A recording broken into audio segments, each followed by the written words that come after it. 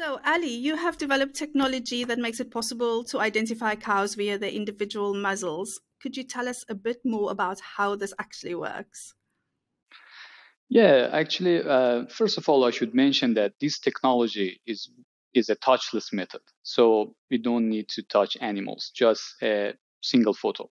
Just we take a facial photos of the cattle, and then through the model, which is works based on AI algorithm, it will just identify the cattle right after taking photos. So yeah, and the region of interest in this identification is the muzzle, which I can explain it more if you want. And tell me, why did you start working on this technology and why the cow's muzzle, or as some would say, the nose of the cow? Yeah, it's a good question. First of all, the livestock industry is a large part of the Australian economy, not just in Australia. I believe that all around the world.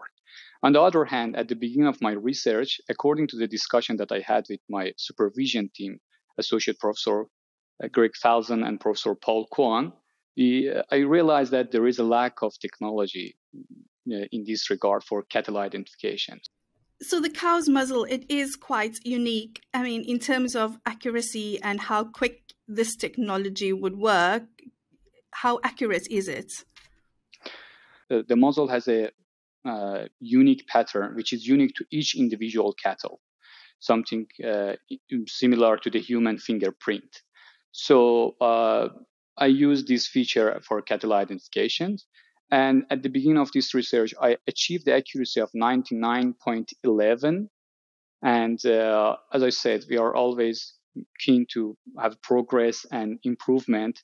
So I managed to enhance the model, which recently achieved the accuracy of 99.46%. So that's pretty accurate. I mean, and in terms of the information that could be extracted from this technology, what would it offer the dairy farmer, and what information would be available to farmers or professionals in the dairy sector?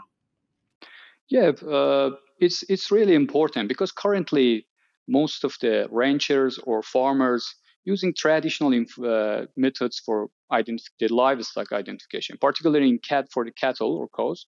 Just they are using ear tags or tattooing or branding or even painting. I tried to use AI technology in this regard to identify the cattle, and obviously I received a really good feedback from the peoples as well. And on the other hand, I should mention that once the cattle identified, like the current method of identifications, like ear tagging or something like that, they just can use this one for managing, for cattle management. So any information related to the cattle, So genealogy, it would and be health everything. related, welfare related, feed related. Everything, yeah, it comes up, and yeah, you can access to all the details and just. And in terms of breed, I mean, which breed did you do a trial on? Would this technology be available to many cattle breeds, all cattle breeds? What is your take on that? That's a really good question. Yeah, it was really important for me that this technology can be used in various kind of breeds, not only a specific breed.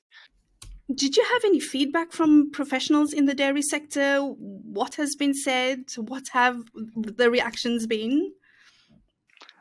Honestly, I received lots of positive feedback from the people, even including the farmers, ranchers, not only in Australia, even abroad, something like United States. And in terms of time estimation, Ali, do you think this will go to market in the very near future? What do you see, and how do you see this happening? I can say that very soon, with the help of a team including professional developers. It's not a research anymore, just applications. So thank you, Ali, for your time, and good luck. And we hope to hear more about this technology. And I would love to have an update on your work and how it's going in the future. Thank you Sure. very much. Thank you for inviting me and arranging this interview. Really nice meeting you. Have a lovely day.